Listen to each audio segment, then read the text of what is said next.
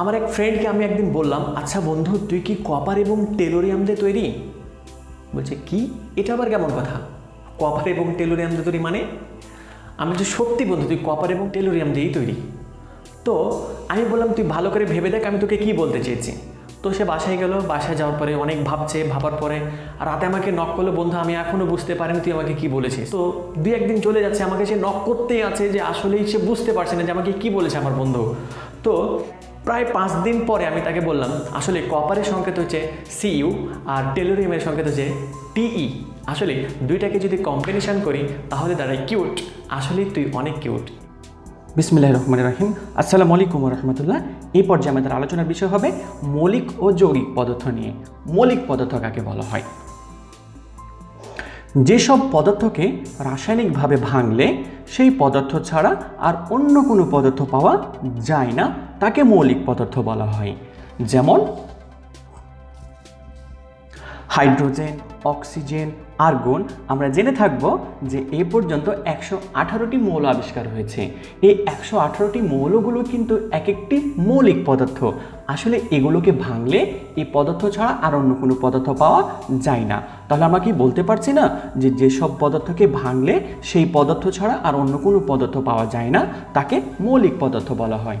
তবে আমরা কয়েকটি কথা অবশ্যই জেনে নিব যে এ পর্যন্ত 118টি মৌলিক পদার্থ আবিষ্কার হয়েছে। এর মধ্যে কিন্তু 98টি প্রকৃতিতে পাওয়া যায়, অর্থাৎ আমাদের পৃথিবীতে 98টি পাওয়া যায় এবং বাকিগুলো কৃত্রিমভাবে গবেষণাগারে তৈরি করা হয়। অর্থাৎ গবেষণাগারে বাকি যে মৌলগুলো রয়েছে সেগুলো তৈরি করা হয়। আপনি জেনে অবাক হবেন যে আমাদের শরীরে ভিন্ন ভিন্ন 26 ধরনের মৌল রয়েছে। এ ছিল আমাদের মৌলিক পদার্থ নিয়ে কথা। এবার আমরা চলে যাব যৌগিক পদার্থ কাকে বলা হয়।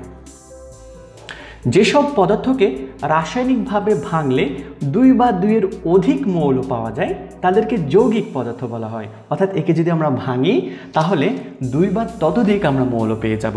যেমন আমরা যদি বলতে চাই কার্বন ডাইঅক্সাইড, এখানে কিন্তু আপনি যদি লক্ষ্য করেন তাহলে দেখতে পাবেন কার্বন এবং অক্সিজেন দুটি ভিন্ন ভিন্ন মৌলিক পদার্থ আছে। তাহলে এই দুইটা একসাথে মিলে কার্বন ডাইঅক্সাইড হয়েছে, সুতরাং এটি একটি যৌগিক পদার্থ। H2SO4 সালফিউরিক অ্যাসিড, আপনি যদি দেখেন হাইড্রোজেন, সালফার এবং অক্সিজেনের 3টি মৌলিক পদার্থ নিয়ে একটি যৌগিক পদার্থ হয়েছে। অবশ্যই একটু মনে রাখবেন আপনারা, এর অ্যাসিডকে কিন্তু অ্যাসিডের রাজাও বলা হয়ে থাকে। অর্থাৎ sulphuric অ্যাসিডকে the king of acid বা অ্যাসিডের রাজা বলা হয়ে থাকে। NaCl সোডিয়াম ক্লোরাইড, এগুলো হচ্ছে যৌগিক পদার্থ। এবার আমি আপনাদেরকে একটু ইনফরমেশন দিয়ে রাখতে চাই যে কার্বন এবং অক্সিজেন এখানে তাদের অনুপাত কত। অনেক সময় এই প্রশ্নটি এসে থাকে, কার্বন ডাইঅক্সাইডে কার্বন এবং অক্সিজেনের অনুপাত কত। আপনারা যদি দেখেন তাহলে দেখতে পাবেন কার্বনের অনুপাত হচ্ছে 1, যেহেতু কার্বন একটি রয়েছে, এবং আমি যদি অনুপাত দিই অক্সিজেন এখানে 2টি রয়েছে, সুতরাং এটি 2, তাহলে 1:2 হচ্ছে এটা।